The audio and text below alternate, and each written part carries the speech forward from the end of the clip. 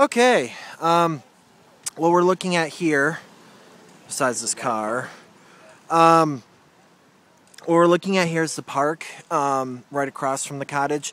This park was gifted from the Bayview Association to my great-great-grandfather, E.L. Robertson, who, after his death, gave it back to the Bayview Association. So this land at one time was in the family.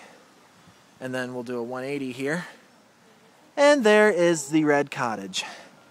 Built 1876 by my great-great-grandfather. You're looking at the front porch here. Walking a little closer. The doors straight ahead here went to the examination room, which is now a bedroom. And I happen to have in my possession the key from the 1930s when locks were first put on the cottage. And it still works. The key that I have still works on that door, the original key. Front porch, nice cozy hammock, double doors, where I'm pointing, going to the living room, family room area. My dad wanted me to point out this sign, relativity. The physics professor across the street was not happy we named our cottage that because he wanted to name his cottage that. We will walk around here.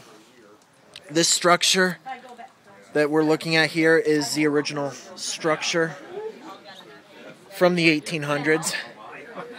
You can see the porch. It's kind of on a slope a little bit. That's to let rainwater run off. Also, it's just part of the age of the porch. We do have some modern conveniences a little bit here. This is a telephone line and all that stuff, power. Window, original from the 1800s. That's even the original glass. And you're still looking at the 1876 portion. This area here is new. The structure was here in 1876. But this portion was torn down in the mid-90s and rebuilt.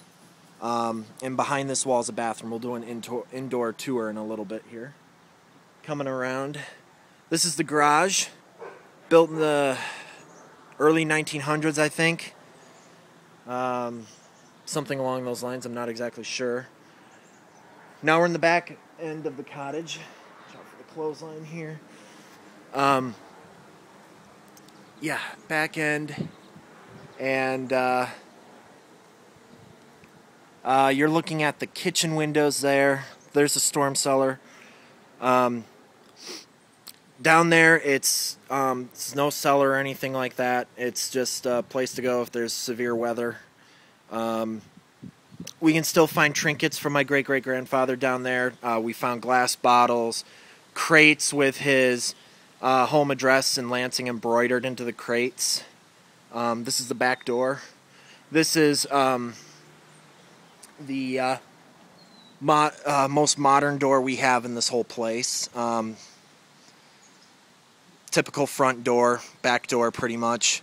And everybody in the family has a key to this door. Not many people have the original key anymore. In fact, I think we are the only members who have the original key for the door I mentioned earlier. Back of the garage, not a lot of land. And as you can see here, the spaces between cottages is very small. But we know our neighbors very well, which is pretty cool. That cottage next to us is the Dollars.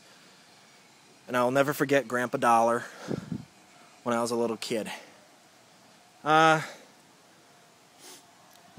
it for the outdoor portion. We'll head indoors. You want to stop recording? Stop recording for this?